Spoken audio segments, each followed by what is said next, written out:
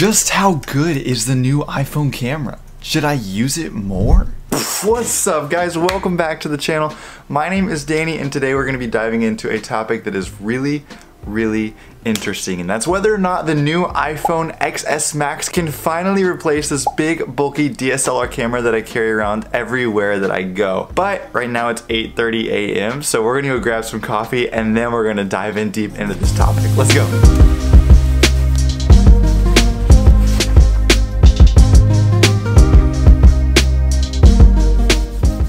Alright, now we got the coffee in hand and we're ready to take a deep look at what this camera is truly capable of and if it's ready to replace this DSLR camera that I own. Now the problem with traditional DSLR cameras is that they are big, bulky, you have to carry around a ton of different lenses to capture all of the shots that you may potentially want to grab, but with this, it's all built in. It's all with something that you're already carrying around with you, and it might honestly be better.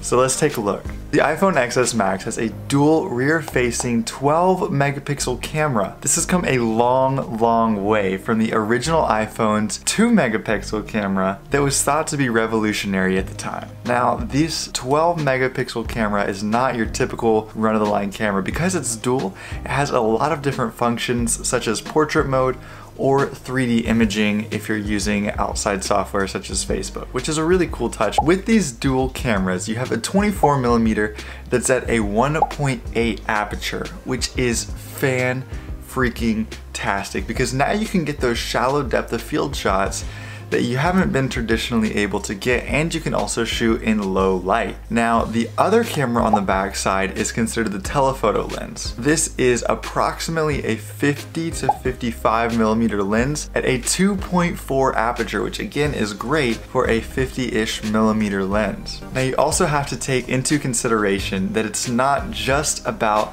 the aperture, it's about the sensor size. Now, on this bad boy, the sensor is not that big. The sensor size on this thing is 1.4 nanometers. Not millimeters, not centimeters, nanometers, which is insanely tiny.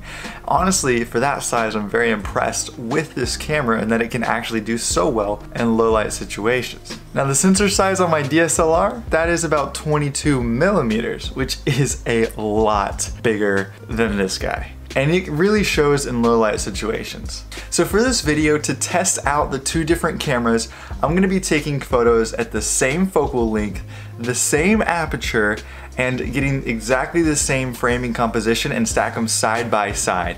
Then we're gonna call Ashley over and have her look at each photo and see what she thinks, and then we're gonna determine whether she thinks the iPhone looks better or whether the Canon looks better. Hopefully she says the Canon, because I have invested a lot of money into this camera, and if she says that this looks better, well, I just wasted, you know, couple grand, I guess, but we shall see. Before we dive into this deep, comment below whether you think the Canon DSLR camera will perform better than the iPhone XS Max, or if you think the iPhone will do better stacked up against the DSLR. I'm curious what you guys think, or whether you use the iPhone as your typical run and gun for photography, or do you carry around a DSLR? Let me know in the comments below. I'm really curious what y'all think. Anyways, we are gonna go out and shoot these shots. I'm pretty excited about this. Let's go.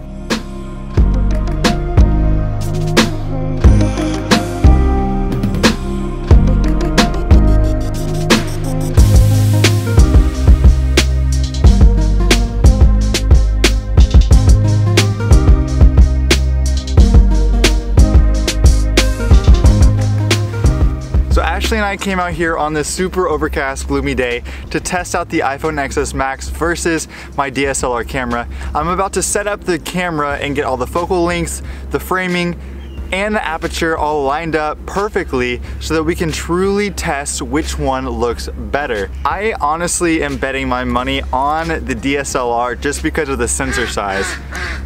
Did y'all hear that duck? Holy nuggets. Homeboy is loud. I'm stacking my cards on the DSLR because of the sensor size. It's going to allow a lot more light, a lot more color, and for the image to just really get captured well, you know what I'm saying? So anyways, we are about to get this underway. I am super pumped for this test. I've been wanting to do it for some time. Let's do it.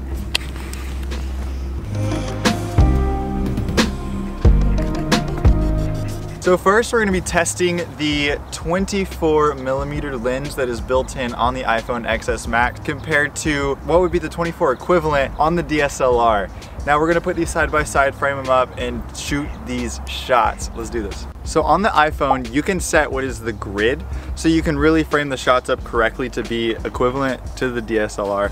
So that's exactly what we're gonna do to make sure that these pictures are lined up correctly. So the first shot I'm just gonna take is straight down this bridge. We're gonna see how the depth of field, the colors, and everything come out stock on both.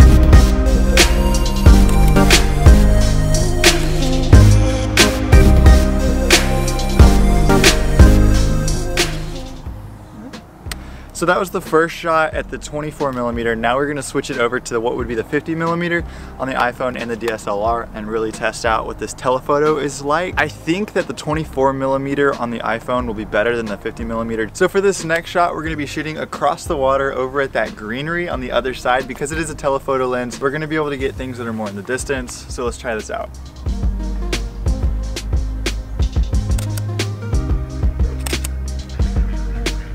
All right, so we got that, check. All right, so now we've taken two different shots, one down the bridge, one of that tree, and we're gonna do a portrait now. So we're really gonna test out the capabilities of both the iPhone and this lens. Now this is the kit lens that comes with the camera. This is what most beginner photographers use on their camera. Now I'm using this because I shoot with a lot of prime lenses and I can't get the exact focal length that my phone could get. So I'm using this kit lens, and honestly, I don't like it that much. But this is more of a real world test for beginner photographers that might even be considering using their phone. So again, we're gonna test this out on some portraits right now.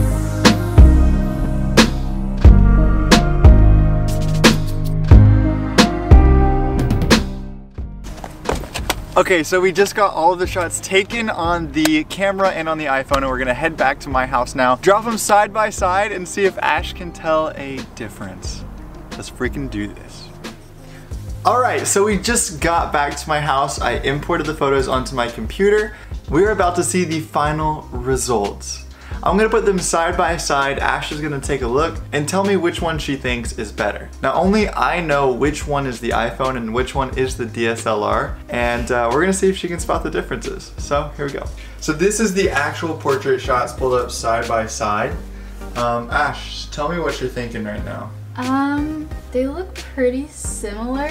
I'm gonna say that this one is the iPhone picture. If you showed me one of these, I probably wouldn't be able to tell the difference. So I think that this one is the iPhone picture, mainly because there's some inconsistent blurring on the side, which is something I noticed in portrait mode.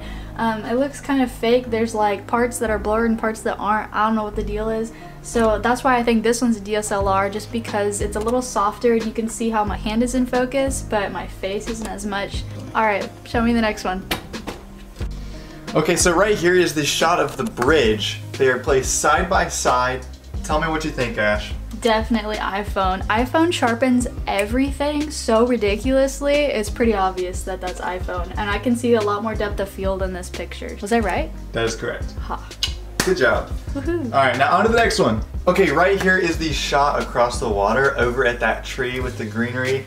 Ash, tell me what you think about this one. I think this is personally gonna be the hardest to decipher which is which.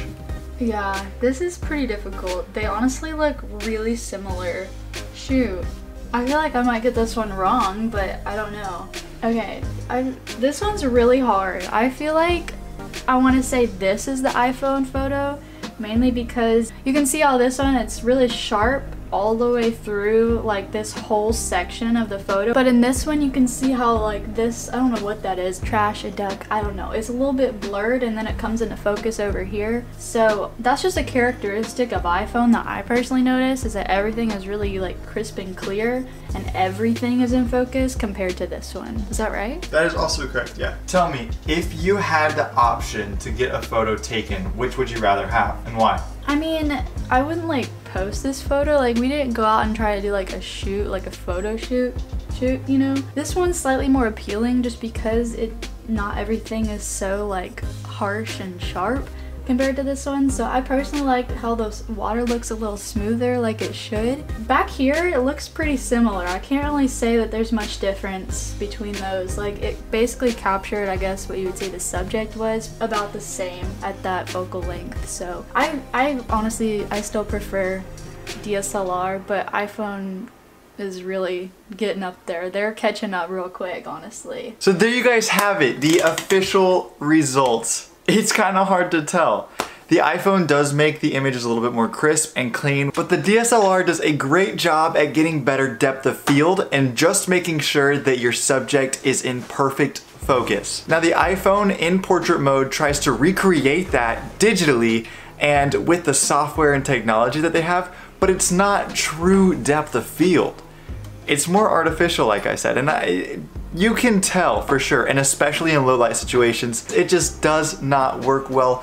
But yes, Apple has a great potential on the road that they're going with their cameras. Honestly, I think in the next couple versions of the iPhone camera, it's gonna outdo the DSLR, especially if they get better at their focal lengths, at their aperture, and with their portrait mode. Now, if they can really truly make a good depth of field camera with the 1.8 aperture, it is gonna be phenomenal. In the meantime, I'm absolutely gonna keep using my DSLR.